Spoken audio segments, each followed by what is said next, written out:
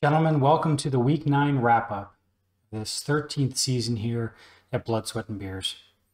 It's kind of an odd week, really, as we reflect back, and not just because Aaron Rodgers decided to fool everybody and pretend like he was going as John Wick for Halloween, but instead spend the entire week doing his best Antonio Brown impression and going just a little bit crazy.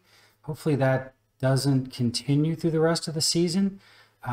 But again, not necessarily because of that, although that obviously had an effect on our games. But when you look at the scores, it was kind of an odd week. No one broke 150, and our previously number one scoring team, Light Rail Coyote, didn't even break 100 for the second week in a row. I'm not sure how having Derrick Henry in his lineup was getting him an extra 100 points every week, but apparently it was, because now he's been under 100 twice in a row.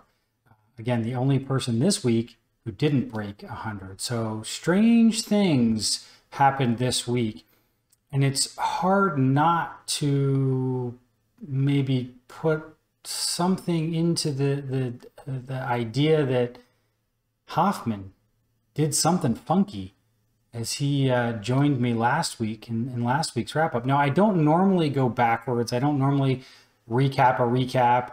I don't normally go back and call anybody out for things, maybe in chat, but not necessarily on video.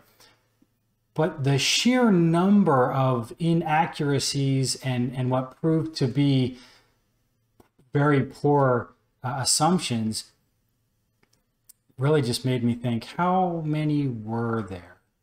So let's go back and let's take a look at some of those. So the first few, I think, really had to do, unfortunately, they had to do with me and had a real direct bearing on my game and the results of it. I feel like you have some like the next 2 weeks are very good odds you'll win. The next 2 weeks, the odds are very good that I'm going to win. So I lost the first week after he said that. So even if I win this week, I'm 50-50, right? 50%. I don't know how that works into the odds. I know that as a winning percentage, 50% is not good.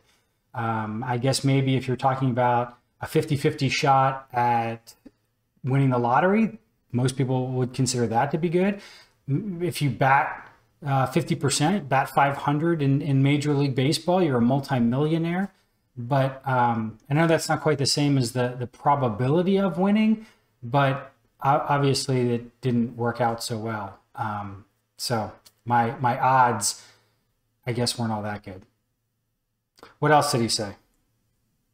I definitely think you can start trending the other way. I was looking at your losses. They were all most of them were super close. Yeah, thanks for that one. So I got handed my worst loss of the season, 36 points. And so, frankly, I was never even in that game. I checked it at the beginning of the game, and you know how sometimes the defense can give a sort of a false stat. It inflates the number right in the beginning, and the projections look crazy. These were real numbers. By halfway through the second quarter of the early games, I was down by 30 and I just never caught up. I was never in this game. So, thanks for calling out the fact that I hadn't really been blown out prior. Set me up nicely for the blowout. So cool for that. That wasn't really the only thing, though. He mentioned something else that I think maybe Joe took personally. I think that kitten's we got declawed. Yeah. Clearly that was not the case. High scoring team of the week. Still just a hair under 150, which is not typically what our high score is. But it doesn't matter. High score of the week. The mittens came off, the claws came out, and unfortunately, I was on the receiving end of that. Thanks again, Hoffman. Now, this is kind of interesting. The next clip here, we're talking about Ian's team, and we're talking about Hale Murray. I don't think his team looks really strong. I was looking at that. Like, he could start dropping some now. Mm-hmm. His problem is, I mean, Najee Harris has turned out to be great, but he gets a little soft after that. Okay, well, I think the obvious response to that is he beat you. So regardless of the bench points, regardless of the strength of the team, regardless of anything that was mentioned there, he won. It ended up being a little bit closer than we thought it would be going into Monday night, but it really still wasn't all that close. So there's another one. Now this next one, again, two teams that I think took us a little personally. Hold my beer, which is the resident, just the bad whipping year. boy. Yeah, him and Keith. So I guess it should be noted that the whipping boy and Keith, those who were kind of, there were some chuckles about their teams, both won. And both won by 24 points or more. And so obviously any given Sunday, this was a weird week, right? Everybody who was trending in certain directions decided to buck the trend, decided that, you know, well, they're just not gonna go along with the status quo. But I should also note that it wasn't just Hoffman who was completely incorrect in a number of different things. I took part in that too. The Rams look like they're pretty legit, and they're going to be doing that for a while. He doesn't have Goff, you know, where he's just going to take a day off. Yeah. So I was talking about Stafford there and how great the Rams were, and well, Stafford decided to do his best Jared Goff impression for Halloween and just about took the week off. Scored 10 points, which is less than half of his previous low score. Obviously saying he's just not going to take a week off. I guess he decided to buck the trend too. I don't really know how that went down. But, you know, it's interesting to see how everything worked out. And as we went into the week, there were some other questions that I had asked Hoffman. He wasn't inaccurate about everything, as it turns out. There were a couple of things, at least one in particular, that he was very accurate about.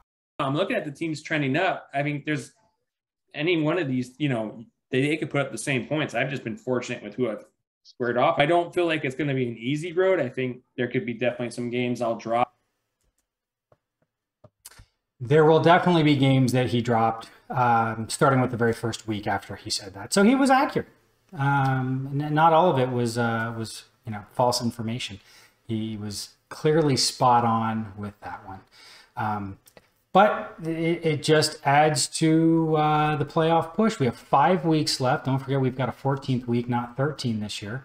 And with 5 weeks left, no one's more than 4 games out of first place, which means statistically or technically or mathematically, however that works out, everyone has a shot at a bye week, you know, the first week of the playoffs. It's going to take a lot of work, more for some of us than for others, but that is an option. It also means that it is wide open for the playoffs. And as we keep saying, you just got to get there. You just got to get there, limp in if you have to, if your team gets hot at the right time. You can also be an Augustus Gloop 9 and win the championship with a losing regular season record. We don't advise that. It looks bad on the rest of us, but it clearly can happen. So continue to fight. Look at the waiver wire, which, side point, Zach used a waiver pick on a kicker. But I wanted to leave you with one last thing so that we can see in 7 or 8 weeks exactly how accurate or inaccurate Hoffman was with this particular statement. I'm ready for my second mug.